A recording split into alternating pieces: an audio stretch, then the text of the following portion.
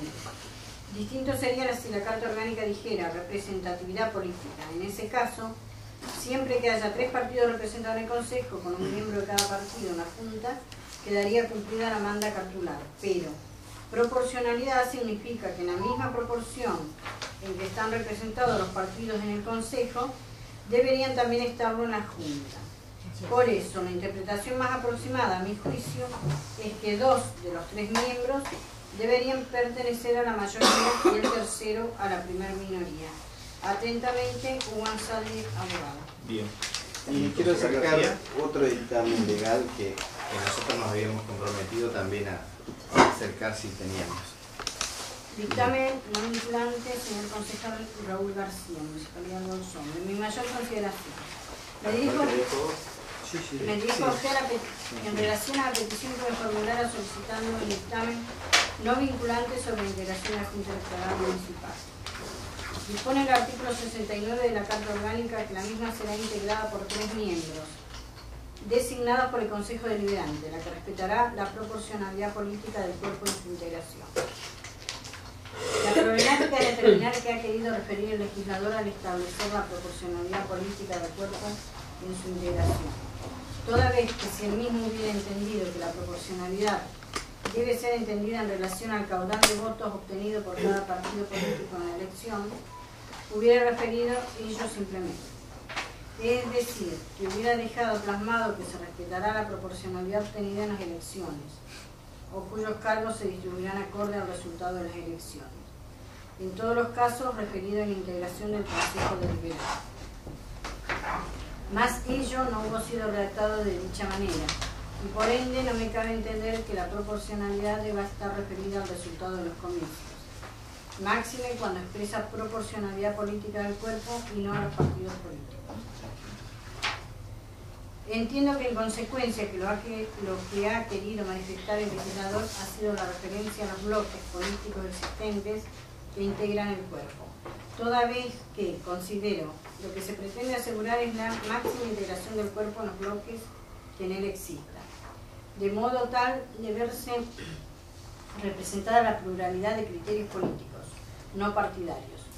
Nótese que si fuera el caso de que el bloque mayoritario se fraccionara, aun cuando partidariamente tenga 4 miembros, políticamente no se encontrarían representados en el mismo partido. Ello hace a la integración política del cuerpo y no a su composición partidaria. Es así que considero que la proporcionalidad debe estar sujeta a la integración del cuerpo en cuanto a bloques, asegurando la participación e intervención de todos ellos en la conformación de la Junta Electoral Municipal. Es menester recordar, además, que el ente que se debe integrar no representa partido político alguno, por lo que requiere de la mayor pluralidad política de modo que asegure un funcionamiento equitativo y no partidario ni discrecional. Por ello, con mayor razón, por su propia actividad a desarrollar la pluralidad política no partidaria es la que debe asegurar. Es cuanto puedo informar al señor concejal. Saludo atentamente al Víctor. Bien, concejal Pablo Sala. Sí, en realidad no es una reunión de TAPE la que va a ser una junta electoral.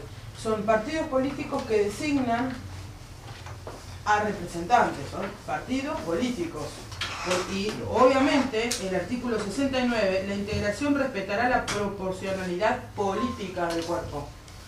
Esto, ya repito, no es una reunión de gente apartidaria. La Junta Electoral sí o sí está representada por personas políticas, partidarias políticas, que están representadas en el Consejo Deliberante en este caso y que son designadas por el Consejo Deliberante. No tiene, eso es una mala interpretación y un error del abogado, porque obviamente todas las personas que integran la Junta Electoral son políticas. Y obviamente el artículo 69, en la parte de la integración, esa integración respetará la proporcionalidad política. Entonces, no está diciendo los bloques, los distintos bloques del Consejo Deliberante. Yo voy a insistir, señor presidente, con lo que dije anteriormente. En el anterior Consejo Deliberante, el bloque del PPR no estaba en la Junta Electoral y era único bloque. ¿Por qué no estaba? Porque es muy sencillo. Había 2 representantes del Frente para la Victoria, o sea, un representante del Frente para la Victoria porque había 2 concejales, un representante del radicalismo porque había 2 concejales, y otro representante de País porque había 2 concejales.